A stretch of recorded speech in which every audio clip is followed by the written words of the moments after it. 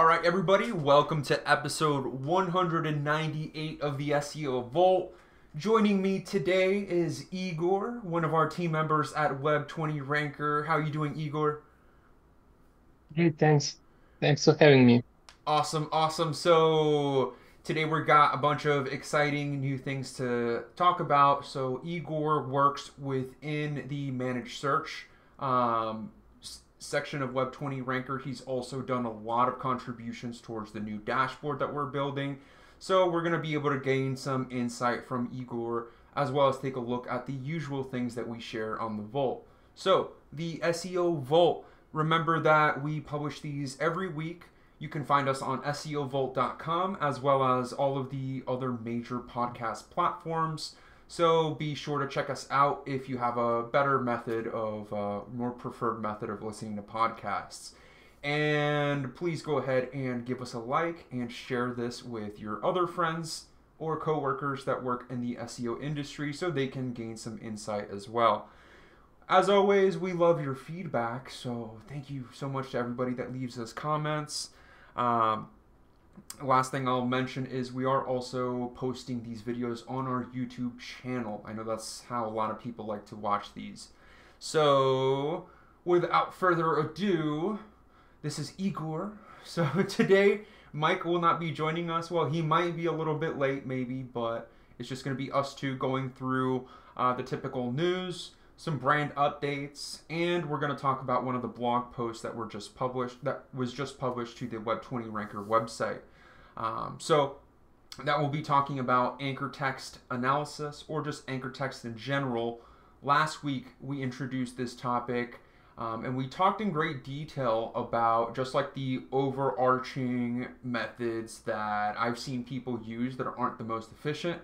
So hopefully we'll be able to expand upon that, and Igor would be probably one of the best people to give you the ground level insight as to what we do here for the campaigns that we run.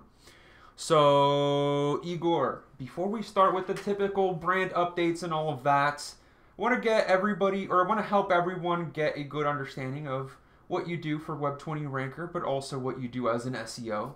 So, I Yeah. guess I'll start by asking you, how did you get started with SEO? What was the first like role that you really took up for it? I clearly remember there was a story about 10ds.com. I'm sure you could have heard about that one.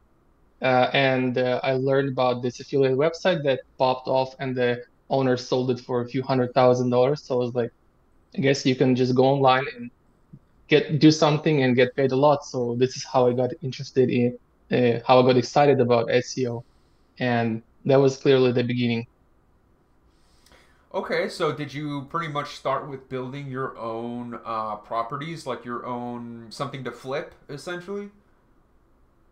Yeah, that was the idea, but before that, I would have to learn SEO. It's a very vast field, and there's a lot to it. So I remember I spent like 6 to 7 months, like full time learning online, like bookmarks full of articles, learn this, learn that, try to get those concepts in your head. I think half a year was a little bit too short period, so there was a little bit too much on me back then. But luckily, I was able to kind of digest it all and get an idea what really SEO is, how it works, and then eventually, like you said, start building my own assets, being affiliate websites that I got traffic to through SEO. Okay, very cool. Yeah, that's something that I guess a lot of people that I've met that do SEO, they tend to neglect the personal side of things, which I guess for SEOs, it's like the personal work that you would do. Yeah, typically it falls under like affiliate websites. So I guess for anybody listening, there's a very wide variety of different websites that you can build to gain rankings. So that's interesting because it sounds like you did a lot more research than most people before they really dive into things, which probably helped you out with like not overspending or not wasting your time on things that you don't need to, right? Absolutely, it's such a great time to have all those blogs and people out there who are putting out content. Like I imagine 10 years ago, 15 years ago, you wouldn't have that. You would have to like literally go try it. But now you're pretty much, you can just cheat by reading um, some SEO experts and get an idea of what you should be doing and what you shouldn't be doing. So, do you have a favorite type of niche that you work in for those affiliate websites? I don't have too many, to be honest. Just like one bigger one and a couple of smaller ones. So the bigger one is a music niche because um I'm into music myself, so that kind of followed my passion there. And I often hear this like kind of like, do you want to like go with for the money with into niche for just for money, or do you want to follow your passion? Well, luckily I turned out to have a hobby that I did a website about. Yeah, that's pretty much how I've seen it be successful versus not successful. I see a lot of people, they'll get into projects just because they think it's very lucrative, like it just makes a lot of money. And yeah, if that's the only reason why you start a project, I guess it's like if you think about all the failed projects you've come across, I think a lot of them were just started up by somebody that didn't really have the passion for it.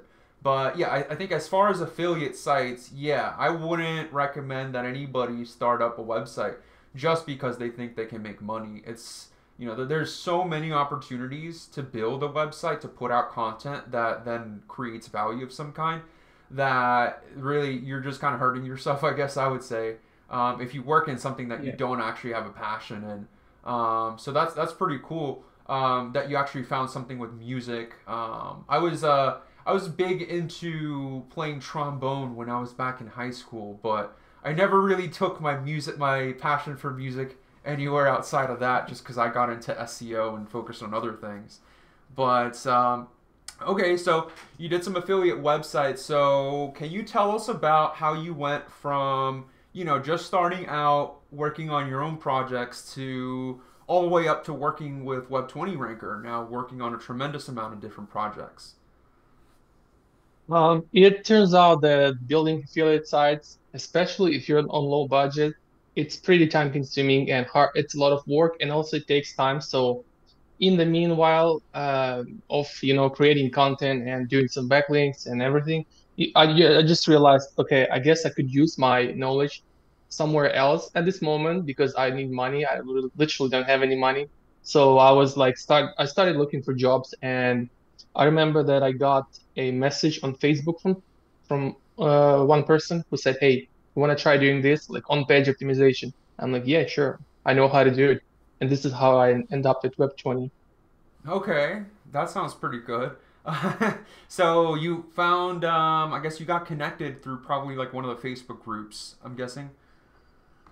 Yeah, it wasn't even like a group by Web20. It was just one of those SEO groups, Oh, and I okay. was just like I was like typing some posts, like contributing to the group, and then I got a message, "Hey, you want to try it out?" Like, yeah, Yeah, not a that's problem. so it sounds like a very, I guess, because a lot of people that get into these jobs that I know would just kind of like look through job listings, but at least at Web20 Ranker, we don't always just kind of pull employees like that. We do kind of like to find people from within forums or people that have some type of, success or obvious knowledge already that they're showing. So it's pretty cool. Hmm. Yeah. I want to think now about, okay, so once you got into Web20, did you immediately get into the role that you're in? Or no, I guess you said you first started with on page. So how did it work to get you from there to where you are now, managing all the different things under managed search? That would be a pretty long path, I would say. I used to do a bunch of stuff at Web20. That would be on page. I think I used to do some work on the press release department, the GMV department, and then eventually, I got became an assistant of Neil, who used to manage SEO department, and this is how I eventually got into SEO and Looker Studio reporting because reporting is a part of SEO, and then some other stuff with improving the dashboard.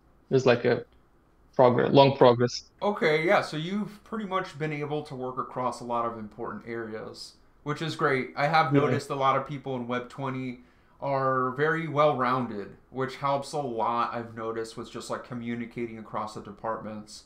So yeah, I'm trying to think because I probably came across Web 20 like 4 years ago. I'm trying to think where I would have, where you would have been back then, but I guess you've probably seen me kind of in and out of the Discord group since then. So okay, what is your favorite? What's the favorite change that you've made for Web 20 Ranker that you think has made like a really big impact? I think it was a workbook for SEO campaigns where before we would have every month links like copied into a new spreadsheet, and you would just change anchors, change pages, and that's how you would order links. But then it was impossible to calculate anchor text because I remember I would literally open up like a text doc and like do the if this equal that, like what's the percentage? I'm not good in math, so I'm like, okay, I just want to do it once, and then and not ever have to calculate those again.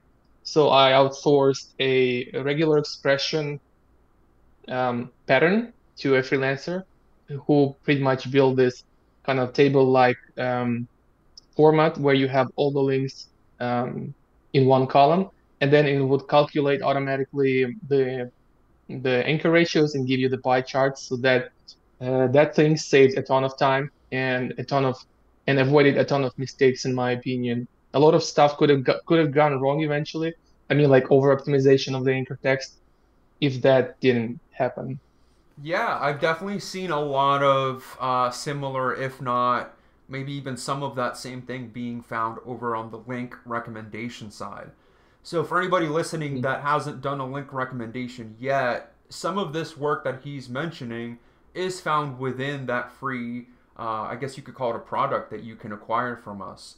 So, we have a form on our website where you could submit your campaign details, or in this case, your website details more specifically, and get some of these readouts, which I know for sure, even if you don't use it to ultimately place the links, it definitely gives you a lot of information as to what the competitors are doing, which I found it to be huge as far as reading the backlink portfolios without actually having to really manually read the whole thing. So definitely make use of that if you're Absolutely. ordering links and you're just kind of lost because it's going to give you some direction or at least a place to ask better questions, I would say. Um, so, what is so out of the different changes that you've made, what would be now something that you recommend people to do that you don't see them doing on their campaigns right now? On what kind of campaigns? What do you mean? Pretty much out of all the ones that you've seen that come our way to Web 20 Ranker, is there anything you would Mhm. say that they could be improved with across the board? Yeah, definitely. Like the general issue is that sometimes clients are not willing. Well, I'm speaking from my own experience of doing managed links campaigns, and this is where we're pretty much responsible just for the backlink profile. And this is where I notice a lot of times clients will come in with not so good on page, not so good content, and they will have some receive recommendations from us.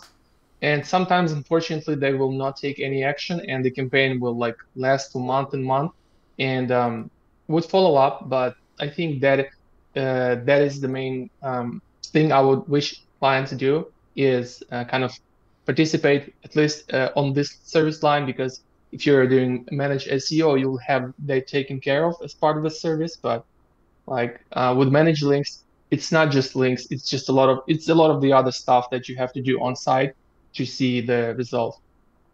Yeah, so that's a pretty big one. If you order that type of help, or if you have somebody that is looking into your campaign and giving you that sort of feedback, especially if you're paying money to buy links to any degree, you've got to be making the on page adjustments as soon as possible. I guess, yeah, you can only control so much with just the off page mentions. The biggest example I can think of is when somebody has major structural issues, which are just more obvious than other situations. But if they have 3 pages that are all targeting the same set of service in the same area, which one are we supposed to build links to, right? Because if you tell Igor Was Google here, supposed to know which? How was Google supposed to know which one to rank, right? Yeah, so if you tell like Igor or somebody, managing all the links, it doesn't matter how great they are at it. If you don't follow their instruction as far as what's needed foundational wise, like it's not going to look pretty. I mean, sure, you throw links at it, you see some types of movements, but if you are thinking about the end goal of ranking for the one service query, I guess all of a sudden you can find other things that get in the way. So that's a pretty big one there. The fact that In this just case, buying links won't save the campaign if you can't get the basics handled on your own. it's on us to set the right expectations and explain the draw the line. Here's what we do. Here's what we can recommend, but we don't do in this case. Yeah, so definitely if somebody's building links for you and they're trying to tell you some improvements to make, there's probably some value to gain from that because they're trying to maximize the links that you're building. So that's a pretty good point. All right, so let me shift gears now. So we recently posted a blog post on our website that actually talks about this exact same topic with anchor text. So across this one, so this will be linked in the description where you see this video. But across this page, we have a variety of different pieces of insight regarding the types of anchor text. So I guess that's the first thing when you start to hear about anchor text analysis, competitor analysis, any of that. So first, you want to get a good understanding of the different types. So this is for sure going to be a great place for you to start to read from us as to how we categorize these. But you will see that other agencies or other, people that do this type of analysis should be using pretty much the same terminology here. So I think the first step to kind of get a good understanding is to be able to you yourself classify these anchors when you pull them apart in your links. Now, sure, you could use Web20 to do this, by the way, because we do have the free link recommendations. But if you're trying to do this all on your own, or if you're trying to do it for, let's say, a large number of pages, um, you got to be able to look at the links and be able to classify them yourself for you to then get to the point where you can order a specific type of anchor text. Um, Once you even get to that point, I would say it can get dangerous. So if you haven't already seen the quarter 3 webinar that we just did, that's another place where we expand on this even more as far as talking about the different ways that it can play out depending on how you implement this. Because there's definitely a right way to use the anchor text analysis and a wrong way. I guess the quick answer to, well, what's the wrong way? The wrong way is thinking that you can just simply order, let's say, naked URL, naked anchors, or branded anchors for all of your different service pages on the website. So I want to get Igor's thought on this because my thoughts are that the anchor text analysis is huge to get you to understand what all the competitors are doing. But I would say you want to go a step further, not just look at the anchors, but look at what article was used so that you understand the context of that mention. I guess at the end of the day, we're building contextual mentions. So it can be weird to try to order a quality mention if the only instruction that you provide is just the anchor text. Now those are my thoughts, and I definitely expanded on this in the Webby, but I want to ask you what you think, Igor, about that, about how to really use those instructions once you've analyzed it. I agree with what you said about like getting contextual mentions. Well, I guess that in that case we would be talking about the vetting the domains, vetting the articles. But talking specifically about the anchor text, I may be a little biased here because during working at Web20, I've never had a site that has been penalized. I've never actually seen a campaign that has had that happen. So I would say the biggest issue from my point of view is waste of budget. If you don't know how to properly set the right anchors, you're pretty much wasting your budget or your client's budget. Because like Victor said, using naked anchors, just naked anchors or really any other type without any specific strategy will require you more links to get to where you want to be. And using the right anchor ratios will save you the number of links, will save your budget, will make your campaign more efficient and more effective. That's I would say that's the realistic number one issue for a lot of businesses. Yeah, I think that's a great way to put it because yeah, at the end of the day, if you throw enough links at something, it's going to go up, but when you start to think about the costs involved and then how that carries over to the end client that has to have some type of monthly pricing, it just at least when you manage as many campaigns as we do, the tiniest bit of increase in efficiency from the link building that can come from that much attention on the anchors, that is multiplied like so much across like an entire agency. So that's kind of why we put that much effort, right? And especially as your white label partner, that's definitely something that you want to see from whoever's managing that link building over the long term. But yeah, I think, and yeah, I guess that's another way to sum it up, or a good way to sum up because when you say like, oh, it needs more strategy, sometimes people don't understand, well, what strategy? I guess if you think about it this way, if you are doing anchor text analysis on your competitors and one of their service pages tends to have a bunch of naked URL anchors according to Ahrefs, right? So don't stop there. Go a little bit further, right? Investigate. Well, why do they have all those naked anchor text URLs? Because it might be that they put out a press release or something like that. And Yep. a press release is not the same thing as a guest post that you maybe paid a lot of money on. So looking a little bit further to see what the connection was that was made, because it does have to make sense at the end of the day. Don't just take the anchor text analysis and try to stuff the anchor text into a sentence where it doesn't fit. Because as soon as you do anything like that, now you're kind of questioning the quality of that article in its entirety. And once you question the quality of that article in that process, you question the entire thing. It's like, because I mean, you're paying so much money. Now everything is into question. So yeah, great, a lot of great points. And if you're trying to learn more about that, go back to that Quarter 3 Webby.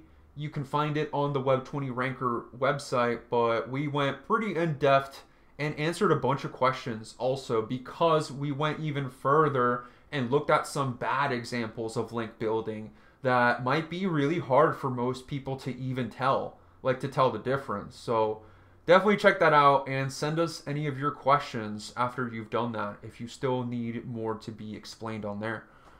Um, all right, so let me see if there's anything else to mention about this blog post because we've had a lot of attention going on for these blog posts. So if you haven't already started to follow the Web20 Ranker blog, definitely head over there and do so. But again, any feedback that you guys have is tremendous for this stuff because it really, helps us deliver better content that you guys really need. It looks like everything is just kind of summarizing what we touched upon, the over optimization. So at least having some type of a mention on there to warn you to not just kind of put on the what's it called, like don't go into tunnel mode just because you have a little bit of analysis. But anything else you'd want to add to that topic there, Igor, before we get off of this blog post? I would just argue one of the points I'm trying to find it, where it says you have to use exact anchor text once. It's not really that this is wrong, it's just a matter of preferences. I prefer not to ever use exact keyword anchor that Okay. like exact one. I don't know. I just feel like it's not very rarely you will see this make sense in an article. So I try to like use variations all the time. Like the algo is not stupid. It's gonna know. Like you can look at ChatGPT and you can see how it understands your questions. So you can assume that the algo from Google is not dumber and will know if you say like, I don't know, we're doing plumbing around Chicago area versus plumber in Chicago. That's the same thing. Right. Okay, that's a great. Oh, so you're saying that you're probably thinking more of the variation, like Chicago area, not thinking just the city, is what you're saying. It's yeah, variating anchors, adding something into it between it. It's just something that looks always look natural. Yeah, And because I could it's think not of like off of that idea, I could think of, so let's say same scenario where I have to build that type of mention. I try to think of the same thing where I might think, oh well, what if we do best plumber Bay Area? You know, Bay Area. That's how people reference Chicago. So it's another way Mhm. to do it, right? But Yeah. and we went into detail with the webinar to try to give a little bit more insight, but I think the gist of it is don't just focus on the one word that you're tracking. Think about the other ways that people search for it, because the other ways that people search for it are also the other ways that people reference it. And at the end of the day, you're creating a reference. You can't just grab a random set of words just because it came in from your analysis and throw it in there. It has to actually tell the user why they're getting pointed to that page. So again, you have to explain within the sentence that you use. And so for the anchor that you place, you need to use the sentence, you need to use the paragraph, you even need to use the heading that organizes that paragraph before you use the anchor, because by the time you get to the anchor that you're placing, you have to be able to explain, we're taking you, the reader, here, and this is why. This is the info that you will find once you get there. That's what you're trying to explain with the anchor text. So you can kind of see how, if you're not thinking about these connections, you could just be doing a bunch of gibberish that Google might not be counting at all. Which comes back to what Igor said, which is like, at the end of the day, you want to rank with less links, because that's less money and less time. So I guess that's pretty much a good way to put it there. But I'll go back and read through it. But that's a good point also, like what you said. It's never absolute. It's never you need this exactly and in this specific way. It's, oh, okay, we need a really good, something close to exact match. Let's not do exact match though. Let's try to get a little bit more creative. That's basically the gist of it. But okay, Wow. so let's shift over now and head. Let's look at the SEO news. Actually, sorry. Before I head to the Hmm. news, let me get something really important out of the way. So brand updates.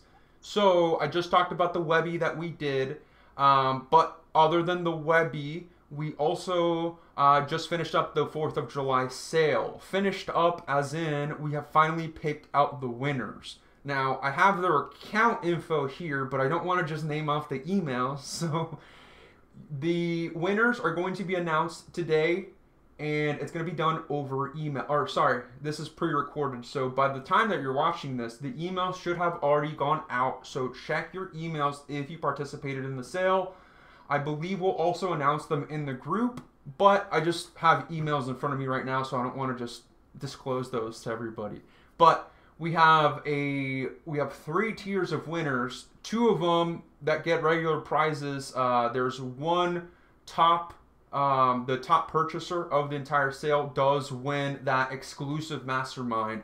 So if you haven't heard of it already, we are currently planning out a mastermind. It's going to be a way more exclusive one than before.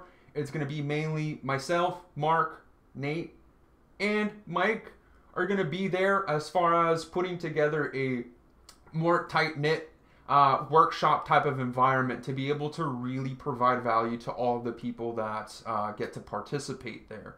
But it's not going to be like the typical one that you might have gone to at other places, so it's not going to be like a big one that's open to everybody. Be on the lookout again if you participated in the sale, because that would mean that you may have won a ticket to go to that event. So we don't know the specific city yet, but it's in Pennsylvania. So in September, probably first or second week. So be on the lookout for marketing material to see what else is going on with that mastermind. Now, is that it for brand updates? Yeah, that's it for brand updates. But again, we spent a lot of time on that Webby, so for sure check that out and let me know what your feedback is. Now it's time to head over to the SEO news, as we typically do. So we've picked out a bunch of different topics that we think are important for you. I think even before I start diving into some of these, I want to give a quick recap of kind of where we are online. So a lot of the things, or something that I've noticed is if we're so focused on work, sometimes we kind of miss what's going on. So looking at the news is great, but also trying to look at not just SEO news.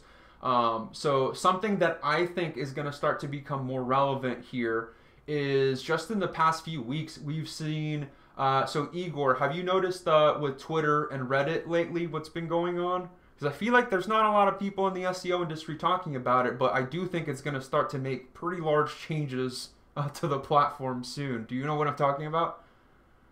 I'm not exactly sure. Is that the restriction about the kind of their APIs and how much you can scrape? Yeah, so that's something that I think a lot of us have kind of taken for granted is our ability to really scrape or just use APIs for free from these companies. So if you weren't aware, Twitter, there's a whole scenario going on right now with Elon Musk making a bunch of changes, but I wanted to bring up Twitter as well as Reddit because even Reddit now starting to charge for API usage, and Twitter now implementing a bunch of changes to prevent people from scraping the data off of their platform. They've even gone in, it looks like they're starting up a lawsuit against Meta, accusing them of scraping their data to form threads, which is another platform that just kind of came up in the last few weeks. So I know I haven't been on threads yet. Have you been on threads yet, Igor? Not yet. So the only reason, yeah, I'm gonna go on it just because it's gaining traction, and I just kind of want to see what's going on in there. But there's definitely a lot of things changing nowadays. One thing that I can point to is with Reddit. You know, a lot of searches, a lot of informational searches on Google are obviously done with Reddit added in there as a variation to the keyword. But as we see some subreddits kind of closing down from their inability to moderate their subreddits, I guess it might be interesting to see maybe potentially less information being so openly available. Which I mean, at the very least, that could cause some shakeups in the SERPs, but I think we'll have to kind of see how it's playing out with the whole protests and everything on that side. Yeah, the story is not over. Yeah, so I'm watching on to that, even though the SEO people haven't really caught on to it too much yet. Okay, so getting into these different news items. So something from John Mueller. No ranking factor compensates for missing relevance. So this was something posted on the SEO roundtable.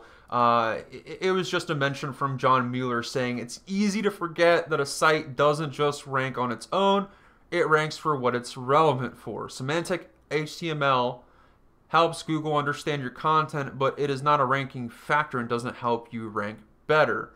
So let me pull up the actual comment here to see what the original question might have been. Oh, this is actually on Mastodon. That's interesting. So if you guys don't know Mastodon, a lot of people are jumping over there in protest of Twitter, in protest of Reddit, whatever. But let me take a look here. Okay, so the original question, somebody asked them, does semantic HTML help search identify and evaluate content? Was the question that was sent to him.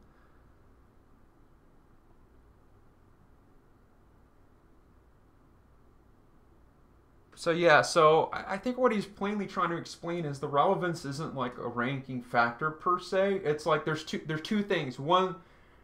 One, it's almost like, I guess I would call it the eligibility to rank. So before you're eligible to rank for something, you have to be known for providing that service. Let's say if it's a service term or a product, you have to be known for that product. You can't be a roofer that can somehow rank for cookies or books or something like that until you do some type of a work to gain relevance, whether it's publishing pages on your website that talk about that product or service, or a lot of times with local SEO, publishing that information on third-party websites, citations, profiles, all of that stuff.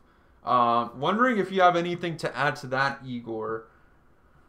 The thing that you just said, I like to refer to it as direction, like relevancy direction, because if you don't like, you can get all the leaks in the world, you can do the best tech on the page implementation, but if you don't have relevancy, if you don't have enough articles covering the topics, that how are you expecting to rank? And I would just add that I really agree with what John Mueller said, because I'm a big fan of ranking clusters as opposed to ranking individual articles. Clusters is like a group of articles around a related topic. So if you have that and you interlink that and you start shooting links to all of those pages, that is gonna push all the cluster up, not just a single individual page. So that just, I guess, proves that relevancy is core. Yeah, and I think that's a great point to make as far as even just for typical local campaigns. Because I see there's a lot of people that the way they track their keywords, it might just be a few individual ones that they've set up on a tracker. But a lot of Mhm. times you might get better information if you do something like look at all of the movements from Search Console or Ahrefs or something like that. Because at least, yeah, when I talk to my clients, I try to not focus on one keyword and one variation. I try to focus on that service, the whole service, because it's like, okay, we're trying to push that service in this city. Well, maybe the one variation that you mentioned didn't go up, but I have over a Mhm. dozen other variations that did. And at the end of the day, what matters? The one rank or the aggregation of all of those relevant keywords? Because if I can bring up keywords for everything that relates, I rather do that and focus on the combined visibility than trying to set up like an organic tracker that only looks at a few here and there. So that's a great point to just kind of give people insight as to the way they even look at ranks, because I definitely see people that are a little bit too like tunnel visioned. Yeah, and a lot of times we might not even know about the typical standard keywords that we expect to be the most valuable are actually not, because some long tail variations will have a stronger intent, and people will tend to convert more off that little keyword than your main keyword that you're trying to rank. That's a great point. Yeah. Even thinking about the levels of intent, and at the end of the day, it's like, are we just going to shoot for one? Or should we just try to grab all of them? Because I mean, if you're thinking about the leads, not just the traffic, the leads, it's like that is what you kind of have to look at. So lots of great information there. But okay, the next one, I think this is a really good one. So I definitely get questions about this from people that are newer to WordPress also. But another one from John Mueller, or one where he commented, but the question is essentially, does it matter if when you do your blog posts, you put them in a blog folder, or if you just do like domain.com/ and then it's the title? So again, to reiterate, if you post on your blog, you could have the permalink set up to where all of the URLs for those blog posts have /blog as the path in front of it. And really what they're asking John here is, does it matter if you do that or not even put it in a blog folder at all? So broad level, John Mueller saying no, it doesn't matter. But I would say that it matters as far as organizing things, as far as your internal process. And I'll explain things like this. So let's say you crawl an entire website. Let's say the website is 1,000, 2,000, 3,000 pages. If all the blog posts follow the /blog path, if all of your pages for this one city follow that city path, if all of them under one category follow the path of the category, that website's going to be almost instant for you to be able to analyze as far as what all pages are accounted for, versus one where you put everything in the root folder. So I will say that, because when you think about that, there's a big difference. And I can even think about going on Ahrefs or SEMrush, and I want to look at, let's say, let me look at all the ranks from all the service pages under this city. I can do that using the path setting where I just put in the path everything right before that spot in the URL. You might not be able to do that with other structures. So, just some stuff to think about there. I don't know, Igor, if you have a preferred way or what you think about that. No, I absolutely agree with you. I would just add that if you're doing this method with structuring everything, you're also making it easier for competition to analyze your site, but also make it easier for yourself and vice versa. That's true. That's true. So, okay, let's see. This next one, I don't know if that's that important. Let me skip down to. Looks like there's an update here on the Bing search results. So it looks like Bing is testing branded side labels.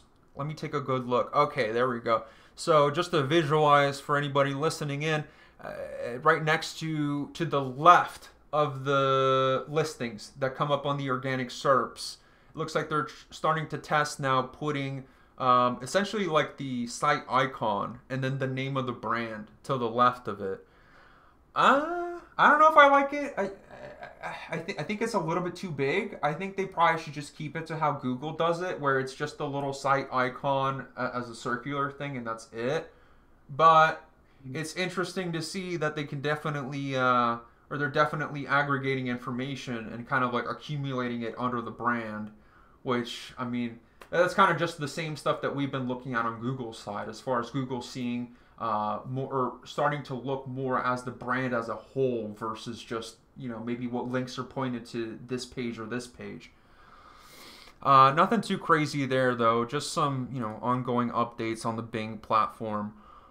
So is there anything else out of here that you think is important, Igor? Some of these is we have tiny little updates to platforms here and there, but you know The only thing that caught my eye is the Google Business Profile is dropping goal tracking. oh It's yes, interesting. It's been around for ages. Now they're dropping it. I that don't is a know. great one. I was reading this actually very early this morning. Yeah, yeah. Looks like Barry posted this. Oh, this was yesterday, but I was reading this very early this morning. So it was Ben Fisher over on Twitter that went and posted this first. It looks like they're talking about. So okay, so what we're talking about is not when you put your own tracker on the GBP, but when you enable the call tracking feature that Google handles on their own. So I know I've had a client before freak out when they noticed that it was like a different number that was getting rung, which I don't know, that was a little bit weird. But it basically routes the number through like a Google number to get better tracking, I guess, or to enable the voice tracking, the extra tracking features. So this does not include just the regular people that click and the tracking that you get as far as how many people clicked on the call button. This is talking about the additional tracking features that were on it. So now people were reporting on various bugs going on. So this might have happened to one of your clients, but the bug was that it would essentially route them to a wrong business, like a competitor.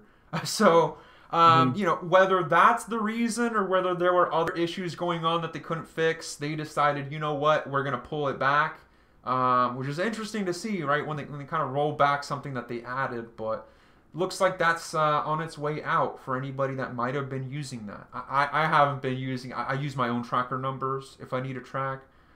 I don't know. I don't know anybody that was actually relying on that, but that's going away. Yeah.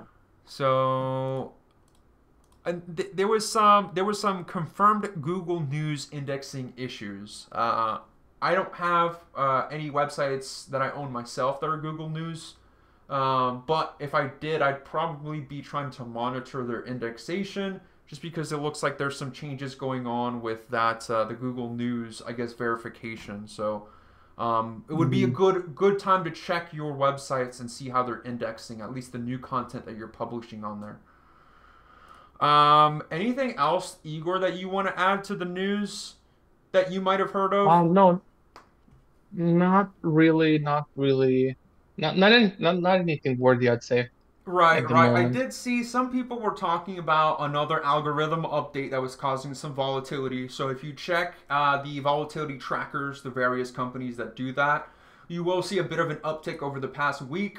I believe, no, actually, I was not able to hear of any particular niche that was affected by it, but we definitely know it wasn't a broad level thing where everybody or a lot of niches were having issues because we would have heard about it by now. But at least Yeah. at least with the local businesses, I'm not seeing any difference. Are you seeing any negative impacts, Igor? Something random or unexpected? Mm, Sounds good. not recently. Thankfully, that is the case. I wonder if anybody's in any sort of weird niche that might have had movements happen, but definitely let us know if so. But nothing crazy for us to worry about on our end. So, all right, before we wrap up for today, we've got some questions from the local client takeover group. Actually, just one question for us today. So, this one is from, I believe it is Enk Ose. So, he posted on the local client takeover group. Let's take a look here. Hey guys, I have a keyword pros plus target keyword plus city. Okay, so like maybe like pro plumber, Houston or something that was used as an Mm. anchor. It represents 70% of my backlinks anchors or about 300 backlinks. Interesting. My competitor's anchor text ratio is 80% branded or naked. I'm sitting in positions 10 to 20 for money keywords. I would like to boost the rankings of this old site. Does using exact match anchors even more will affect negatively the rankings? And what would you do in my position? Okay, so I think the good thing that happened so far is he identified that his anchors don't look like his competitors. So there is a level of now inspection that you would want to do to then figure out why. So I do want to kind of ask, or if that person would reply. But what I would do in that post, I'll check or I'll try to get an answer from the person because the first thing I would ask is, okay, what are they? Like, what types of articles do they have naked and branded anchor text from? Because if they're all press releases, that's going to be one easy way for you to go and acquire those. Igor, what do you think about this situation so far? I know it's not a lot of context. Yeah, yeah, not a lot of context, but I guess answering the question, no, I would definitely not continue building that type of target anchors for sure because it's already more than enough, 70%. But then I guess it's a lot about it's about many other factors. I would you can really give good advice based on the information we have because we don't know anything else about the site, about the competition and everything. I guess I'm just wondering why do you have 70% of your anchors target? I guess Yeah, could be another agency. that's like the better question, right? Is how did you arrive to have that many anchors from that many links? So further than that, I'd be like, okay, that's a count for backlinks. What is the count if you count it by domains? And then what's the count if you narrow in on the do follow ones, even more so?